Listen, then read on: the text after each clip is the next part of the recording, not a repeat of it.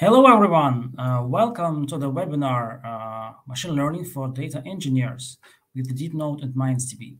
My name is Konstantin, and I'm your host today. And today with me, we have Alan Campopiano, data scientist from DeepNote.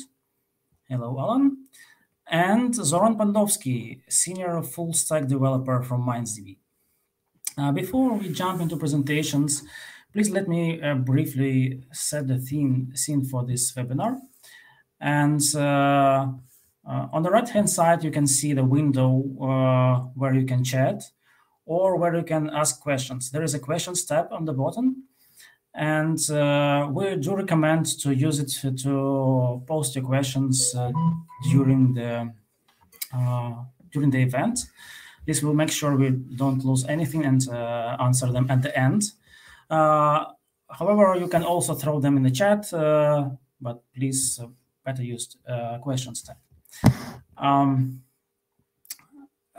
Also, I want to mention that you will get recording of this webinar at the end. So if you miss something, you can replay.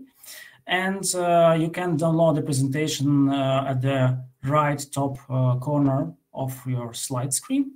There is a button, and you can click and download the presentation.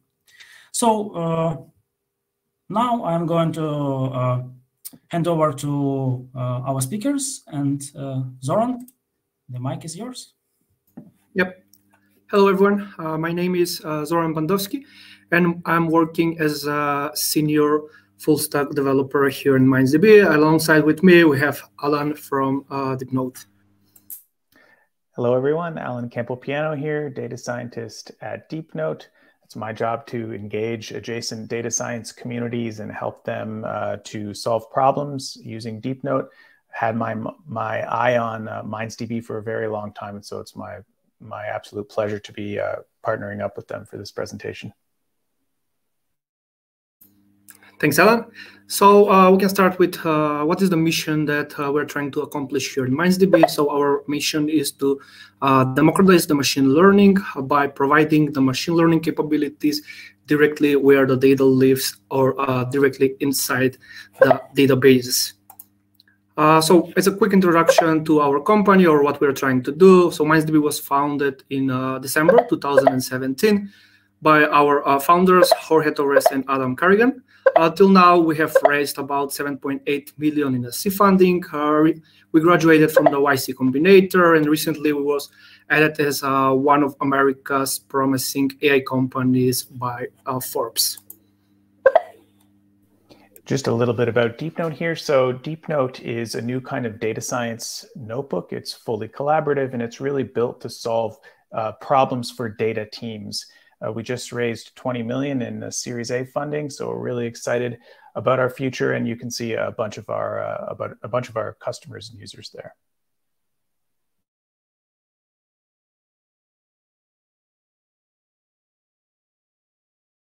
So you might be wondering, how do we sort of interface with MindsDB? And well, as I said, I've been a huge fan of MindsDB for quite some time. And when I started at DeepNote, one of the things that makes our notebook experience so lovely is that we treat SQL as a first-class citizen. And I knew about MindsDB, and I thought it was great how they were democratizing machine learning, and it was all with SQL. And I thought, oh, this is amazing for data engineers, and it would fit, perfectly with DeepNote. So we built an official integration with MindsDB, and now MindsDB and DeepNote work perfectly together. And you're going to see a demo of all of this a little bit later on.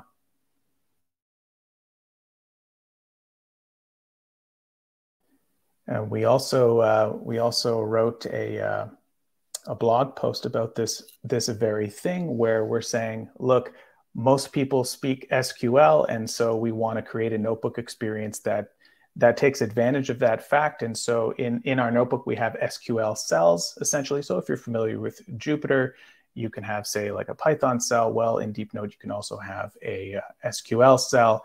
And again, this is just another example of MindsDB and DeepNote coming together perfectly. And I'll share a link to this blog post where you can sort of read about how DeepNote integrates with other tools so nicely. So I'll share that with you a little bit later. Thanks, Alan. So we can start with what's the challenge, or what we think is the challenge that we're trying to solve now. So training and deploying the machine learning models is a complex problem and also expensive one. So it requires like a large and experienced team to set up the whole pipeline. So you will need data engineers, then you need data scientists, machine learning developers, and once you have your model built, you need additional development team and also DevOps team to move the model to production. Also, having additional models per use case, reiterating leads to a slow time to moving to production. So depending on the company size or how large is your company, this takes maybe a few months, or for some company even takes a year to move that machine learning models to the production. So we can see on this chart the whole machine learning operations lifecycle, and for now that's divided on the 3 phases or 3 steps. So the first phase is a data preparation part, or the companies needs to have the data, then they need to do the data cleaning and also data labeling, and then they're doing the feature engineering. After that, we're moving to the next step, which is the modeling part. So after you have your data, you need to build the best fit model for that data. Then you need to do the hyperparameter optimization. You're doing the assembling, you validate the model that you have built, and then comes the next step, which is the deployment part, where once you have the model deployed, you need to monitor that model and also reiterate over that model and do the constant improvements of that model.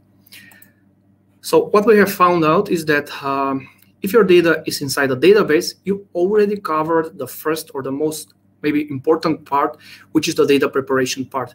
There was a recent survey from Forbes where they interviewed the data scientists, and they found out that around 70 or 80% of the time of the data scientist is spent on the data preparation part. So if you have your data inside a database, that means you have already data, that your data is clean because it's in structured format and lives inside the database, and you already have the feature set up because each of the columns inside the databases will be your feature. And then what we will try to solve, or what MindsDB is trying to solve after that, is that we are trying to solve the modeling and the deployment part. And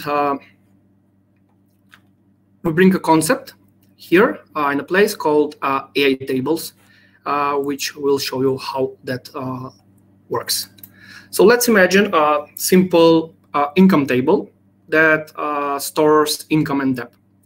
If you query the table for the income, for example, of 80,000, it will return the debt value for 25,100. But what happened if we try to query the database or the table for the income value that is not persistent inside the database? We don't get a result, or there will be no result set returned from the database because we don't have that persistent inside the database. So what if we can train or fit a machine learning model to this table directly inside the database? Now, instead of us querying the database table, we are querying the model or our AI table and get a predicted result back. So for this, we have developed our own SQL statement or our own SQL syntax where you just use a create predictor, you're providing the name of the model, and then you're selecting from that model, and you're getting your predictions directly on the fly from the AI tables.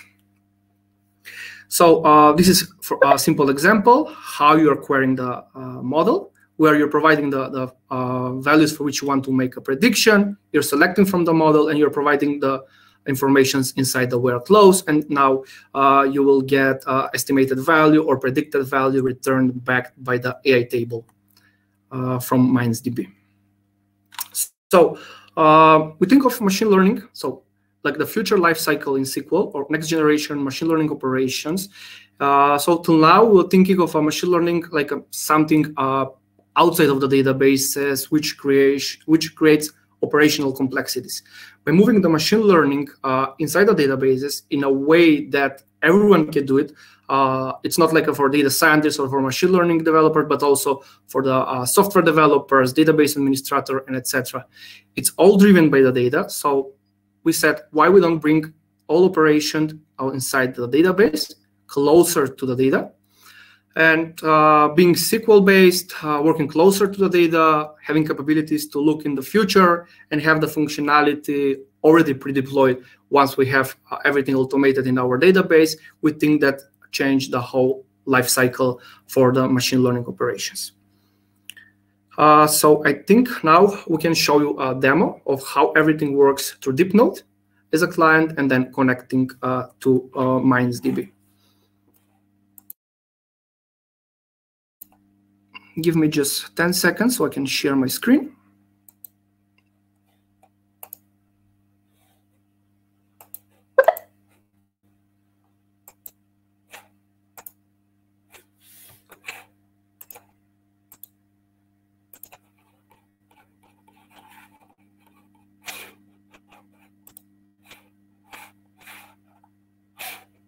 Okay, so right now we're using DeepNote to create this notebook. And the first step for you to use MindsDB is by having MindsDB instance deployed somewhere.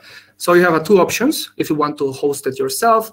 The first option is using Docker or using the Python to deploy MindsDB in your local infrastructure, or you can use our cloud where MindsDB takes care of the whole deployment for you and also scaling for you.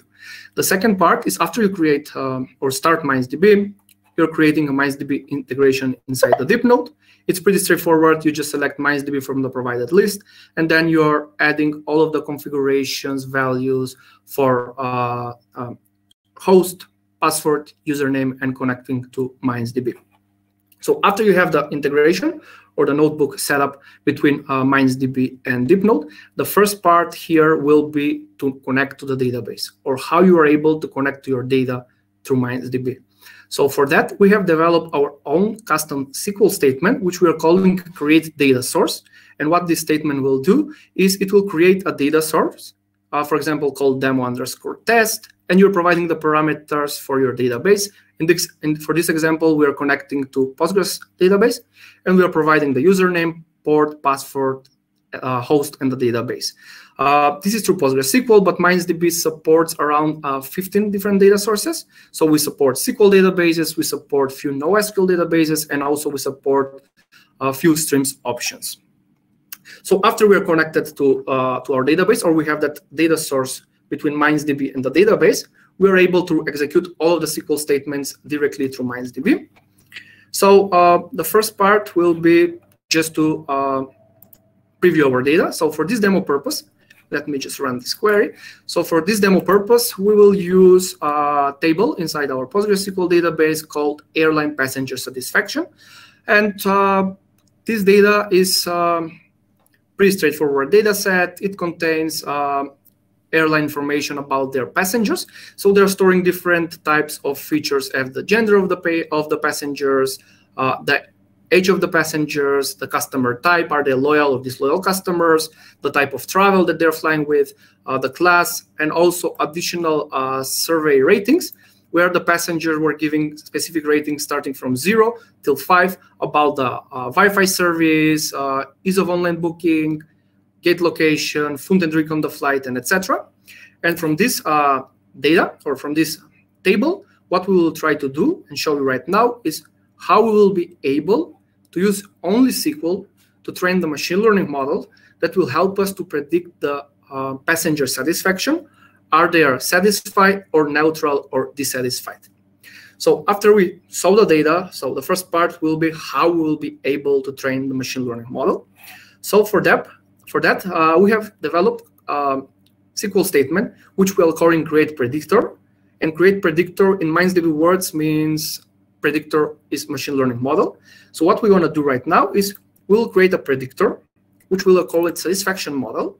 And then to that model, we'll say you need to connect to the demo, which is the data source that we have created. And then from that data source, select everything that we are sending you with this query. So what this query will do is it will select everything from the passenger satisfaction table. For the demo purpose, we're limiting to 1,000 rows, but here you have flexibility to include specific columns, exclude specific columns, inner join, outer join, 1 or 2 tables, and etc. So it's pretty powerful, and you can use, or you can select everything that you want from your database. And that as the last argument here, we are saying predict, or what's our target variable. So for example, for this demo purpose, our target variable is the customer satisfaction. So if I run this,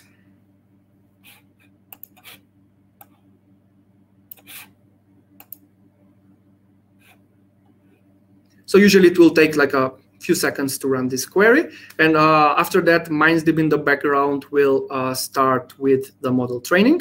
So by default, we have our automated machine learning engine in the background. So depending on the data you have, MindsDB will try to figure out the data, do the encoding of the types, and then build the specific model for you.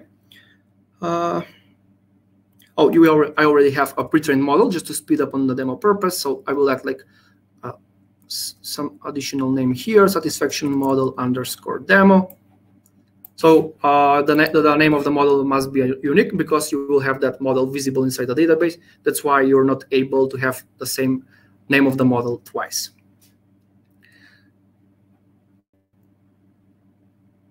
So this is running. So while it's running, how you will be able, after the model training start, we can see that it's successfully finished. How you will be able to see the status of the model, is it training, do you have some errors, and etc., is by selecting from the predictors table and providing the name of the model. So for example, we have trained a model which we're calling satisfaction model. And what I can do now is select everything from MindsDB predictors where name is equal to the name of my model. And if I run this,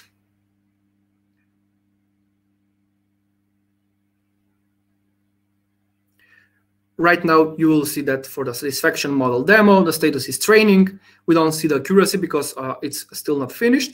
And we are seeing the predicted value, and then we are seeing MindsDB version that we're using to train this model. So since we limit this to 1,000 row, I think it should take no more than a few minutes to successfully finish with training of this model.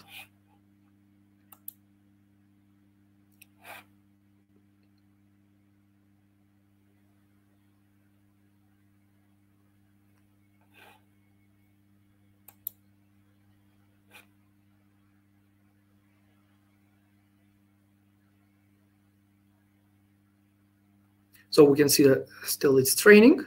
So one thing to mention here is that once you start with the model training will happen on the instance where you're hosting MindsDB. So even if we're doing everything through SQL and inside the database, that doesn't mean that this affects your database, because the model training and all of the predictions and querying will be on the machine where you're hosting MindsDB. If you're hosting on your environment, that will happen on that machine. If you're using cloud MindsDB, cloud.mindsdb.com, the model training will happen on our cloud infrastructure. So you will have like a zero downtime on your databases.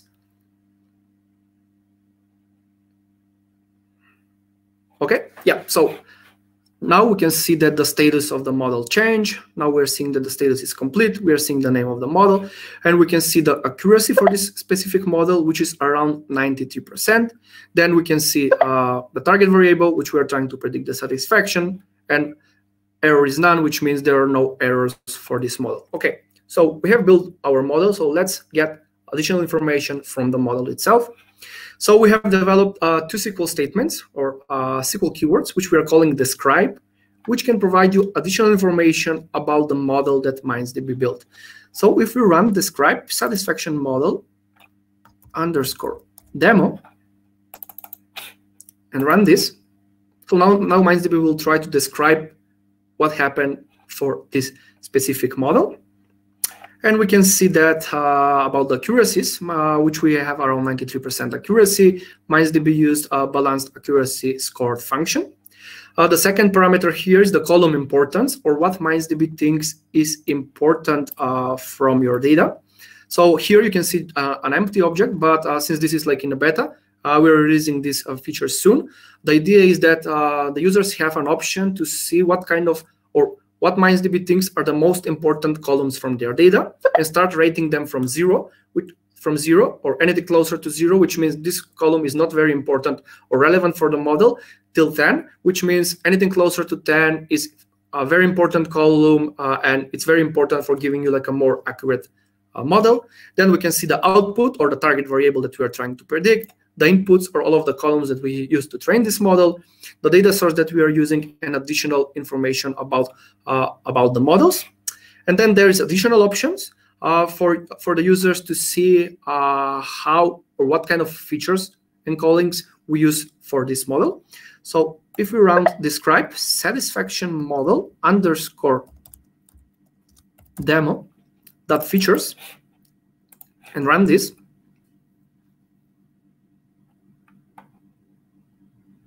we will be able here to see how MindsDB encoded all of the features inside our database or all of the columns inside our table. And for now, for example, we can see here that for the gender column, MindsDB detected that as a binary and used the binary encoder for that. For age, it detected as an integer and used numerical encoder for that. For example, for class, which is categorical value, MindsDB used one-hot encoder. So even if your columns inside a database, all of them are like, for example, varchart, MindsDB will still be able to detect the type of them and then use specific encoder to encode those features. So by using describe model name and features, you will be able to see what kind of encoders we use to encode those features.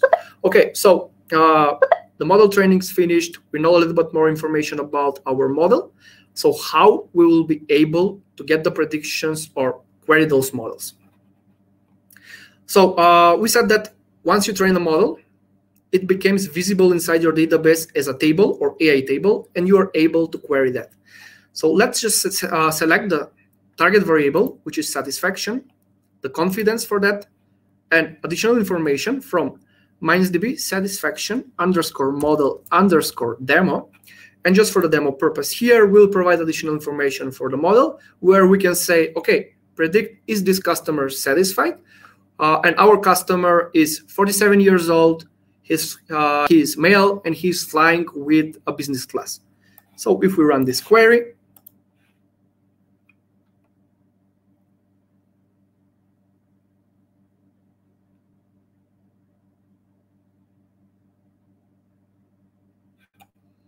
now we can see that MindsDB predicted that this type of customer is neutral or dissatisfied with pretty high confidence here. And then you have additional explain information, like if there are some anomalies in the data, or if the target variable was a number, you will see like lower bound, upper bound, and etc.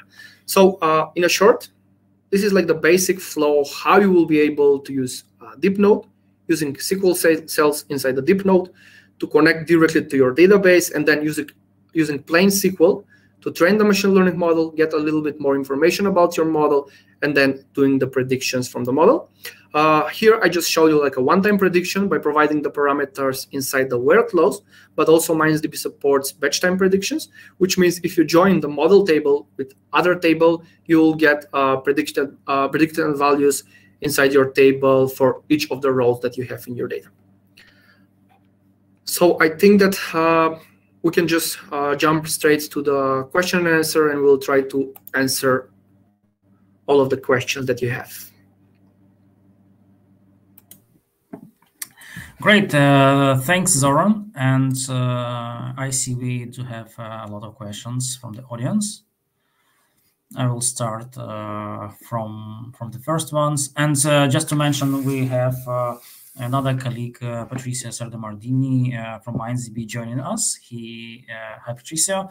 Patricia is a machine learning research engineer, so he really knows about the internals, algorithms, and libraries. And I've seen we had such questions already. So let me start. First question is from Kostya. How accurate is MindsDB engine on predicting? Who is going to take this? I can take it. First of all, hello everyone. So the MindsDB engine truly has it has the possibility of using more than one backend. So the one by default, which is what Soren showed you, Soren Allen showed you, is called Lightwood, and Lightwood is a declarative machine learning AutoML framework, meaning that you tell it what you want to predict, and it will figure out what needs to be done in order to predict that amount, or label, or whatever the quantity is that you want to predict. So the accuracy here truly depends on the task that you have defined. So if you're predicting a column that has labels on it, so essentially a classification task, right? The accuracy will either be normal accuracy or balanced accuracy if the data set is detected to be unbalanced, for instance. If it's a numerical target, then maybe the accuracy will be R2 score, or maybe it will be mean the mean absolute squared error. It kind of depends on the automated decision that the system makes, but it also is subject to customizability, meaning that the user through SQL can access to a piece of syntax that is called using. So when you create the predictor, you specify predict from, and then you say using such and such parameters. And inside those, you can essentially specify the type of accuracy that you want to measure when training and then deploying the model.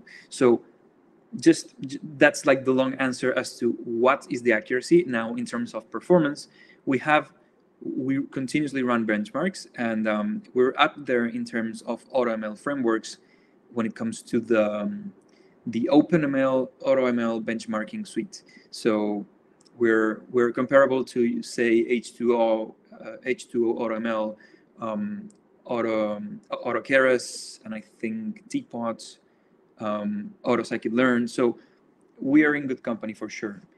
Of course, depends on what you're predicting, right? But that's the answer to this one.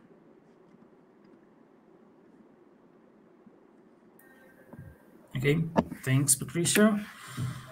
The next question is, what are the main keywords in MindsDB that resume what we can do? I'm not sure what's the question. Is it about syntax or? Yep, I can answer that. So, yeah. So if you go to our documentation, which we'll share the link to that, it's docs.mindsdb.com. We have a section called SQL API.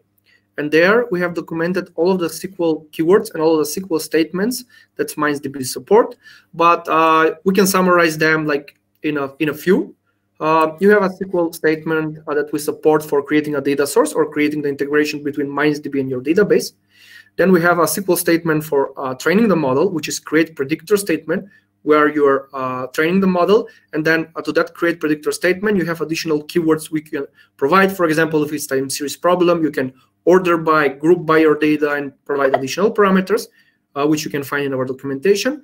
Then we have a describe function, which is also a SQL statement that we have developed in MindsDB, and describe give you like a more information about the trained models. And we are trying to increase the support for describe to give the users more information about the automated models that MindsDB built for them. And then at the end, it's just simple select statement where you just, once the model is automatically deployed in your database and it's visible as a table, you're just selecting directly from them. And I think that in a general, those are the most required, but also we have a few additional ones like drop, which is drop name of the model where you are deleting the model, drop name of the data source where you're deleting the data source integration, and everything of this can be found in our documentation under SQL API section.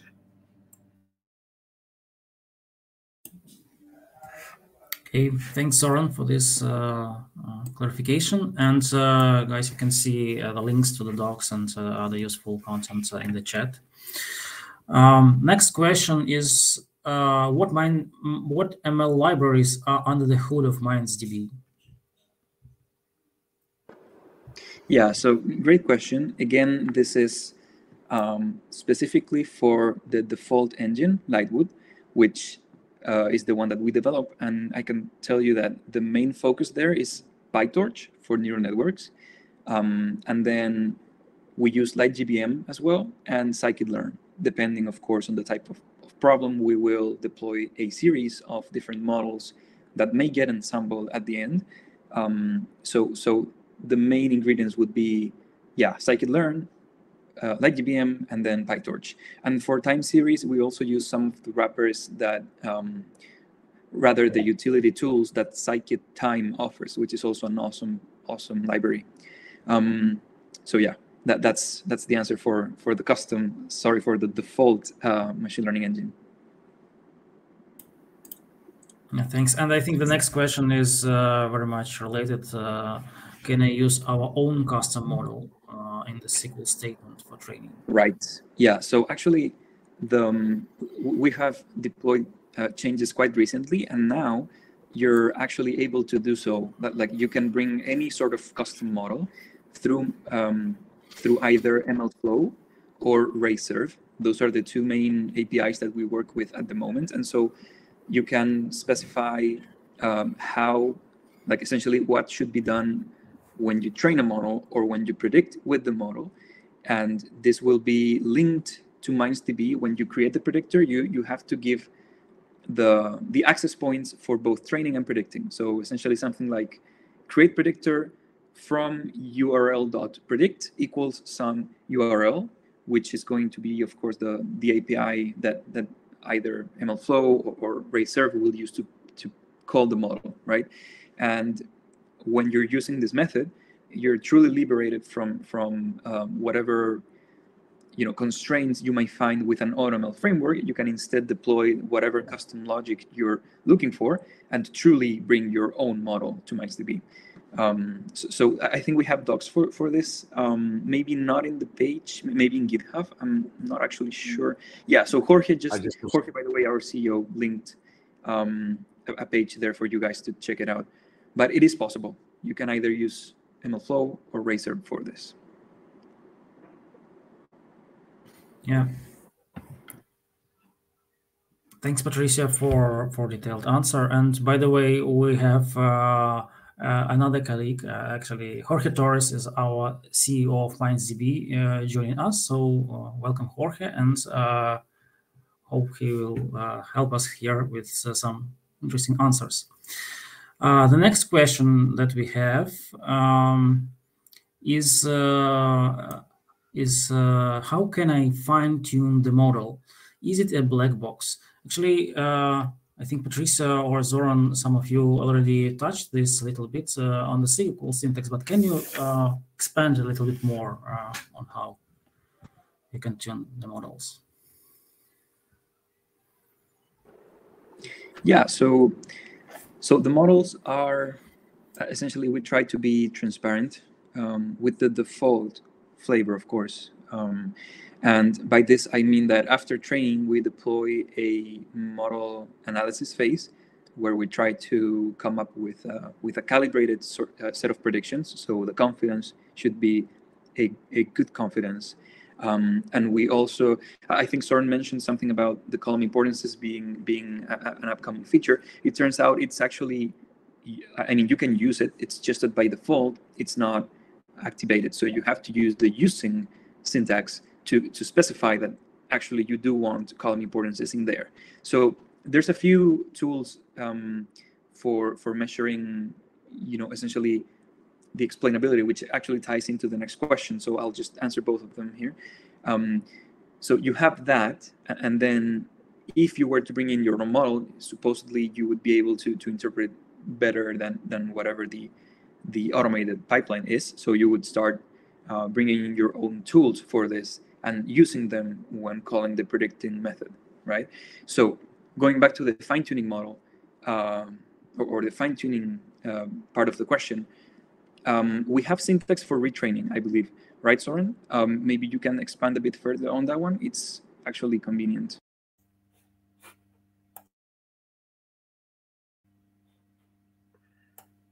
Yep. So for extending that default configuration, we have a SQL keyword, which is called using. And after you run the create predictor statement, you're providing that using keyword, and it accepts key value parameters in a JSON format, or just standard key value parameters, where you will be able to tweak some of the parameters that MindsDB will do automatically for you. So that's already, you can check that and find that in our using keyword statement inside the documentation. I posted the link on the chat. So there's the link for the retrain as well as for the using statements. You guys want to see it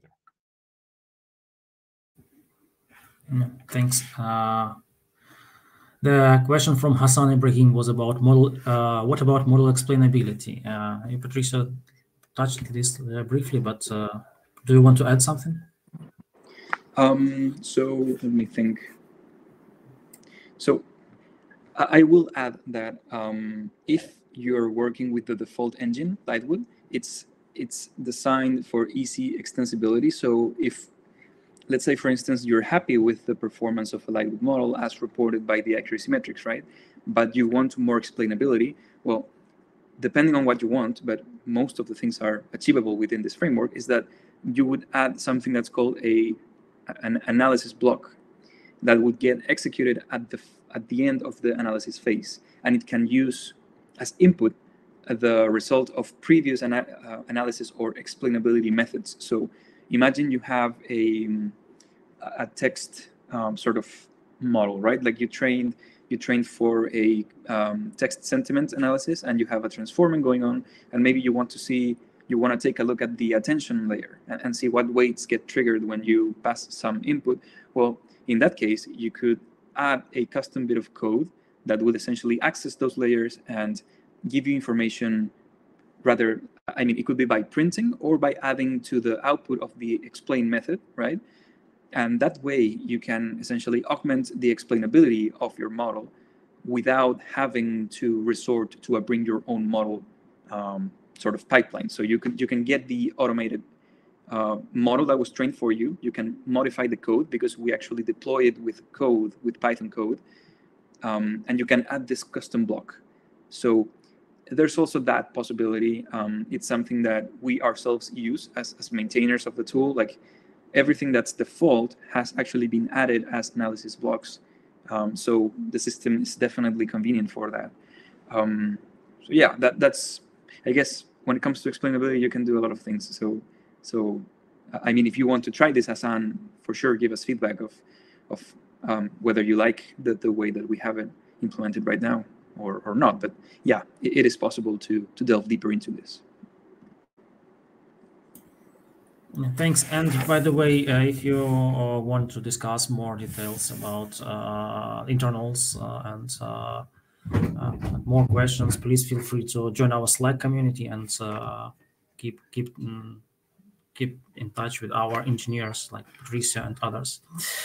The next question is about academic pricing from Greg. Jorge, would you like to take this?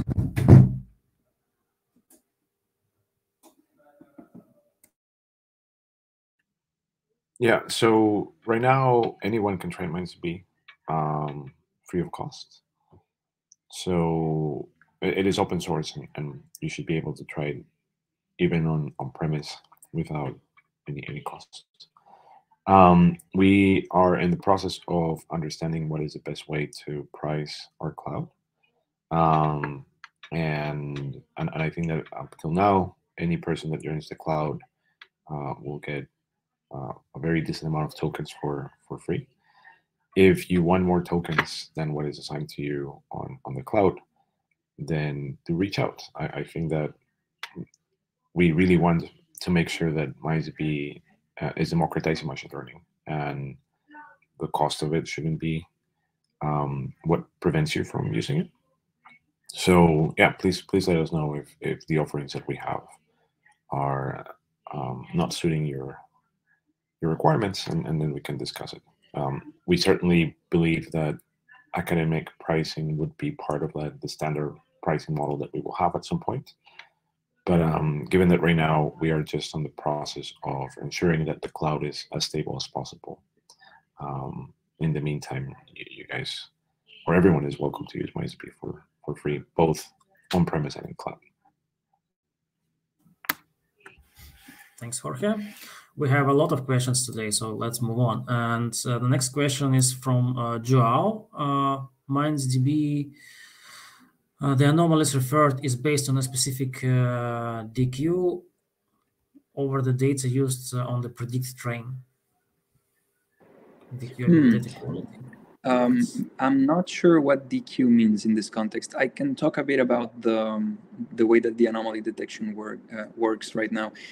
We use a statistical framework that is called conformal prediction, and it is model agnostic, meaning that after we train the predictor in this analysis phase that I mentioned, we figure out what is essentially expected by the model.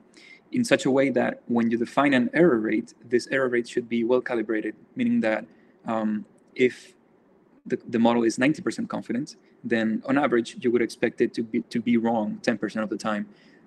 So this is very interesting and powerful, and it gives us a natural notion of something being anomalous when it's outside of the bounds, if it's something numerical, or if it's outside of the predicted label, essentially wrong when we are classifying.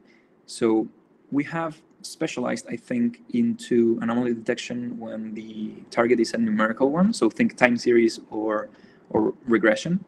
And the anomaly will be detected based on whatever was passed to the training dataset when training the model, right? We assume that is well-formed data that doesn't necessarily have anomalies. And so the width of the bounds or the predicted sets labels, right, will be engineered based on whatever was seen at training time. And then when you're deploying the model in production, whatever is outside of those bounds or the predicted label will be triggered as an anomaly. Now, again, we have specialized on numerical anomalies rather than in classification. So if in Joao you're looking at essentially anomaly detection for classification purposes, like do reach out through the Slack channel, and we can probably think of a better, I think, approach, because there's ways of improving that. Right now, we haven't had a need for it because, again, we're focusing more on the time series / numerical side of things. But yeah, that's the framework we use, and it's quite powerful. I think it's a really nice feature. Okay, thanks. And the next question is, are Unix timestamps detected correctly as a date? Yeah, so I'm going to take this one again. Going back to the default engine, Lightwood, right? Because if it's your own model, you should be specifying when you create the predictor that a certain column will be a date, right? So that's the first thing. But if you're not, if you're just creating an automated predictor, then Lightwood does have a type inference system. So it essentially takes a look at the data of each column in the training dataset, and it tries to figure out whether it's looking at a categorical column, whether it's binary or multi-label, right? Multi-class. If it's numerical, is it a quantity, for example, currency?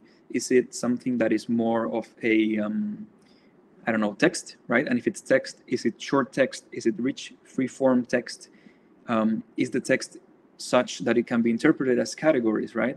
And within all of this possible data types, dates are one of those. And so when you get something that looks like a Unix timestamp, Lightwood should be able to determine, okay, this is a date, we're going to treat it as such, and from that you can essentially generate the predictor with the knowledge that this is being treated as a date. So the answer is yes, it should. Great, thanks for this expanded answer. And the next question is from Robert. Is this available to install and set up on a closed network, or is it only available in the cloud? Zoran, would you like to take this? Yep, sure. Thanks, Costa. Yeah, so MindsDB is a cross-platform, which means you can install any platform you like. You can use Docker, or you can use Python installation to install it. And if you have your environment set up in a private network, you will be able to do that by just wrapping our dependency inside the tarball, and you can use that tarball to start and run MindsDB. After you have that in an isolated environment, for example, without the internet connection, etc., MindsDB will don't make any calls outside of your environment. So just using the tarball inside your isolated environment, everything should work for you. Okay, thanks. And the next question is from Carlos Morena from Venezuela. Hi, I'm Carlos Morena from Venezuela, Universidad Central.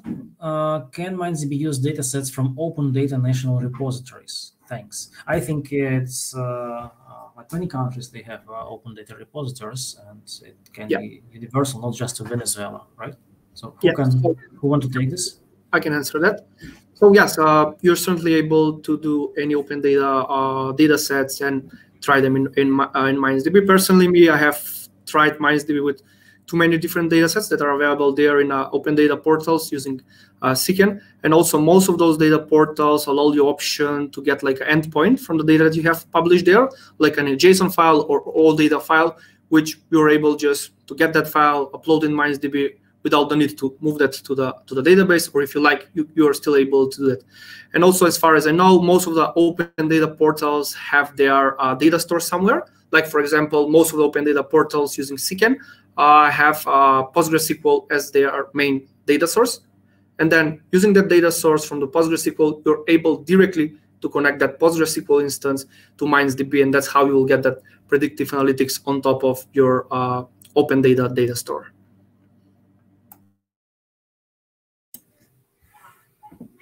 Thanks, Zoran. And we move to the next question from Alan. Does MindsDB give users any built-in visualizations to help them better understand the data?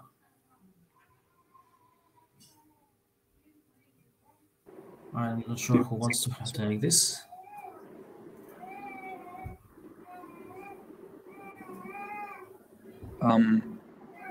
Well, I mean, so we're big proponents of data being, like, the data layer being the best place to essentially understand the data. So we try to, point users into inspecting things through SQL. We had at one point as part of our graphical user interface, a set of features to understand whether there were outliers on the data, what were the possible values for each column, and the distributions for categorical columns and so on. I think that has been deprecated, though. I'm not sure. Soren, can you confirm?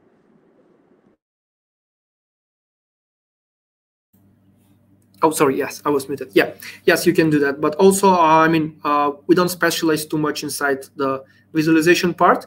You have an option to get the visualization. Use a tool like even in DeepNote. Right now, you're adding the DeepNote is adding visualizations, and once you connect it to MindsDB and you get the predictions back, you have that option to use the visualization direct from DeepNote. Or if you're like a BI tool user, you're able to use Tableau or other visualization tool to visualize the predictions, for example, from MindsDB. Perfect. Thank you so much. Yeah, thanks. We really have a lot of questions, so let's move on. Next question is about auto-retraining models, and so this was already covered, so I can just refer to the previous answers. There was a syntax about auto-retraining models. And we move on to the Elina Zhang's question. Which tutorial materials would you recommend for a newbie to MindsDB? Yeah, so in our documentation, which is docs.mindsdb.com, we have a whole section called tutorials, which you can find tutorials for different type of machine learning problems or different use cases. We're constantly trying to grow the number of tutorials that we support, even if we're open for our community to support or help us with the tutorials. And if you start using MindsDB and you love what MindsDB is doing, you are free to take your data, write a use case for us, and just submit it to our documentation, and we will publish that. So for in the future, other users can follow up to the tutorials. But in a short, to answer your question, in our documentation, we have a section tutorials, which you're able to follow that. And also in our YouTube channel, usually we have videos of the webinars that we are doing or a live presentation, so you can find some of the videos there. Yeah, and just a quick follow-up on that. I'll share it in the chat again, but a great way to get started is actually just to fire up the notebook and watch MindsDB in action, which is kind of like the whole magic of this partnership. So if you want to see things set up right away, DeepNote's got you covered there, and I'll share that in the chat. Yeah, thanks, Alan, for that. And just to mention that everything that I've shown you through this demo, there is already a template for that through Notebook. So just feel free to open the notebook, select the template, and you can just follow up to the same tutorial that we have presented to you. But if you like to connect to your database, you have still the options to do that, everything through the DeepNote. Thanks. Next question is from Joao again, and I will read it. MinesDB have any kind of so does MinesDB have any kind of orchestration features to automate machine learning pipelines using MinesDB commands, or so? And if so, is there any kind of user interface for this pipeline definition configuration? Yeah, so let me see. As far as automating the machine learning pipeline, there is a very big spectrum, right? Like it goes all the way from data preprocessing on the data layer, then further preprocessing that may not be possible to do in the database, feature engineering, model training, and then analysis, validation, maybe in between ensembling, and then you start thinking about deployment. So we at MinesDB understand that the entire thing is the machine learning pipeline, and the answer to this is if you're using the default engine, you will get most of it automated just by declaring what you want to predict. So when you say create predictor, name, predict some column from some data, this will generate some bit of, well, first it will generate a JSON-like file that you can tune to your liking, responding to the UI bit of the question, right? So it will generate a JSON AI file, that's how we call it, JSON AI. And in there, you will see the entire specification for the model, starting from what type of data cleaner it will have, passing by the encoders that it will use, the type of models, what kinds of ensembles it's going to try, and how the analysis is going to look. So when you create a predictor, there's actually a way to create it but not train it, right? And then you can go and edit the file to your liking, and then commit to it and generate and train the actual predictor. So there's that avenue for you to customize the pipeline that gets generated, right? And we have found this in our experience to be pretty powerful, because you have access to the cleaning stuff in the pipeline, then the model, the encoders, the analysis, and you can tune it to your liking. And then once you actually commit the model, you have the Python code, you have the file stored in a certain path that you can customize. And so even after this fact, you could start tinkering again with that Python code, and customize the behavior even more, like if it's something that's not supported by the JSON representation. So yeah, it's certainly possible. I think we have use cases of this, and it's been demonstrated that it's a powerful tool. So great question, and yeah, I think the using statement would be the way to explore this further. I'm not sure. I'm trying to look at the chat here. Yeah, I think Jorge actually linked to this. There's a link up there that says using statement. You should check that and see, just to get a glimpse of how you can actually specify this from SQL, right? And start that way. So great question. Thank you. So thanks for your questions and for answers. Let's move on, and I will switch back to the question posted in the chat from Andrew. And the question is, can the training be run continuously on databases that are updated frequently, or must it be run manually? Yeah, so for now, you can just run the retrain statement manually, but we're working on a new feature where you will be able to provide time to the retrain logic. For example, you can say retrain this in X number of days, but also we are trying to increase the support of the automation tools out there. So for example, at the moment we're working on integration with dbt, where for all of the automated tasks, you will be able to integrate MinesDB with dbt, and then use that constant automation or retrain of the models through dbt. But that's like a working in progress feature and should be released pretty soon. Yeah, thanks, Zoran. And by the way, we have a beta community, so if you want to join, you can do this on our website. Okay, now moving to the next question from Ankit, and he's asking how the training and inference can be scalable. If you want to use a standard machine for database, but that shouldn't affect the model performance, how is it possible here? So I think actually Soren kind of implied this, or actually no, he expanded upon this during the presentation, which is that MindsDB can execute on like essentially wherever. So you can split your computing resources between different machines. So you could have one machine that has the database, right? And it sends the data back and forth to the MindsDB instance, right? Even though you feel the predictor is kind of a table and you interact with it through SQL, in reality, you could have something like some sort of architecture where the data is being passed to another computer with another dedicated set of hardware specialized for machine learning inference. So GPUs and good CPUs and a lot of RAM. So that's the way you would not affect model performance and database performance simultaneously. And in that sense, you could make it be a scalable process, if that makes sense. Maybe Soren, you have additional thoughts here.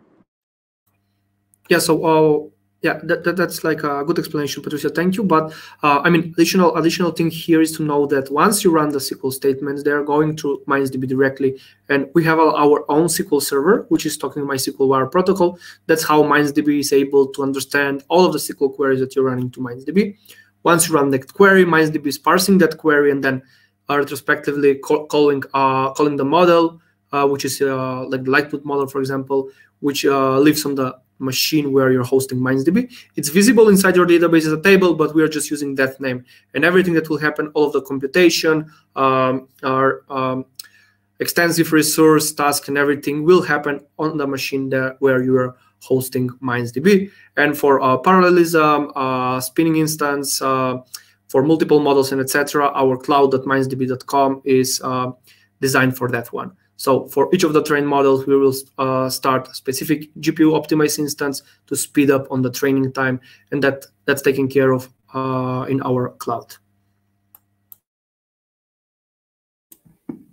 Okay, thanks. Next question is from Alan again. When machine learning is in the data layer, how do you think about the role of data scientists as they work with data engineers? Very interesting question. Yeah, it is. So personally, I think they should probably work even like more tight-knit, because now when you train models directly from the data layer, it becomes obvious to the data scientist how important it is for the data to be in the format that your model truly needs it to be. So you start probably working in a closer fashion with the data engineers, right? In my opinion, and I think this is probably a company-wide thing, it will become a more harmonious process, if that's even a word. So it will be more natural, it will be hopefully more efficient, and it may have additional side effects for the greater good, in the sense that, you know, better data for models might mean a better data warehouse or database, right? Better design, I mean. So it's a very good question. I'm not sure if Soren will agree or Costa, but that's my take. Yeah, I guess people want to know if we are disrupting data scientists or not with these tools. Yeah, but I think that data scientists will not be disrupted, because there are things like JSON AI that you presented and like very much advanced features that actually are for data scientists. So yeah, I think and bring your own very model, universal. Right? Yes. Yeah, thanks to both of you. Okay.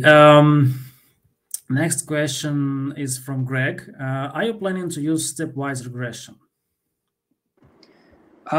So interesting question. I think right now we have a regression model. Well, I mean, we have several, but we have one that is a more classical linear regression that seems to perform quite well. So I don't think it's very likely for us to include stepwise as part of the default suite. Having said that, you can, hopefully, you can quite easily implement a stepwise regression mixer, which means that like a model, right, yourself, and then integrating it would be trivial. Like you would just say something like, create predictor, predict some column from some data, and then and you would say something like submodels equals your stepwise regression model, and that should work out of the box.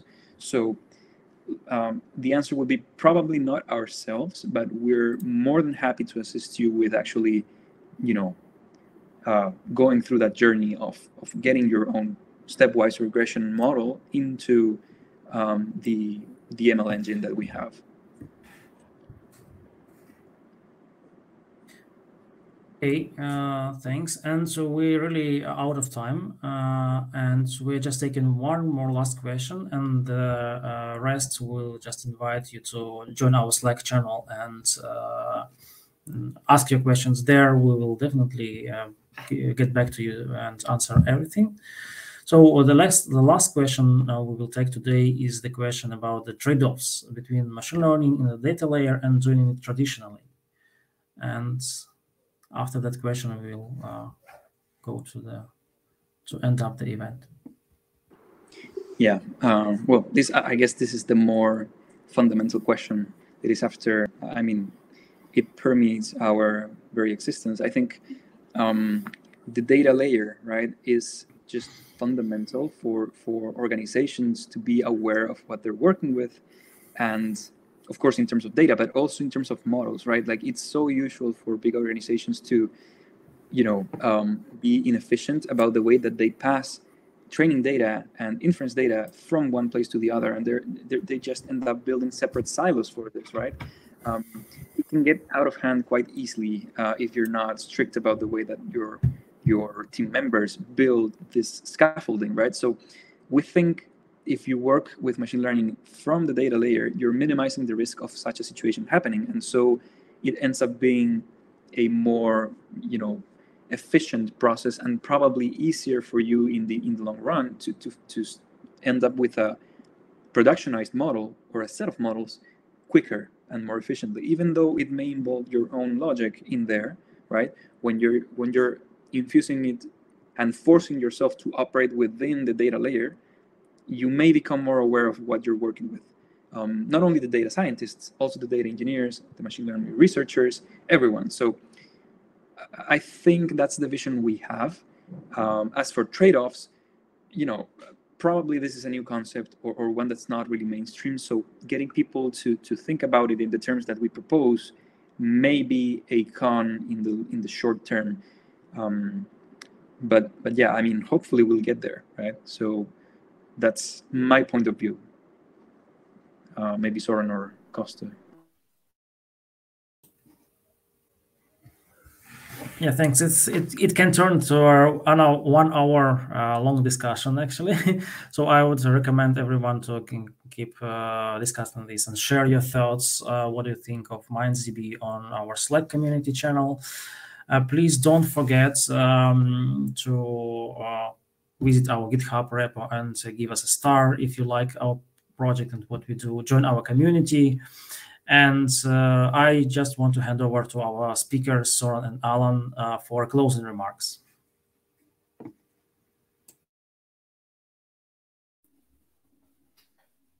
Yeah, so on the DeepNote end, as I say, we love to promote other tools. We feel that we can showcase tools in their natural habitat with very little setup, and so this is how we build partnerships. If you're curious about MindsDB, sign up for a DeepNote. It's free. You get lots of compute hours for free. Small teams are free. As soon as you click New Project in DeepNote, there's a template right there for MindsDB. All the code is written for you. You can follow the instructions and start making queries against those models right away. It's a beautiful way to learn new tools. So check us out, deepnote.com. And we also have a community, so come ask questions. That's community.deepnote.com. Thanks, Alan. And additional thing that we want to share here is if you want to engage with our community, join our Slack or go on our GitHub. We have a lot of open enhancement or issues that you're feel free to contribute to. You can join our Slack, talk with our team, and we can help you to get set up and also give you like a way for our contributions and contribute to an open source product. Thank you. So with that, we are closing today's event, and I just really want to give big thanks to Alan for joining us and for actually highlighting MindsDB in DeepNote community, and like our speakers Zoran, Patricio, and Jorge, who already left, for their active answers. And I hope you really enjoyed this. Stay tuned for our next webinars at mindsdb.com/events. Visit our GitHub channel, GitHub repository, join our Slack channel, and see you soon. Bye-bye. Thanks, everyone.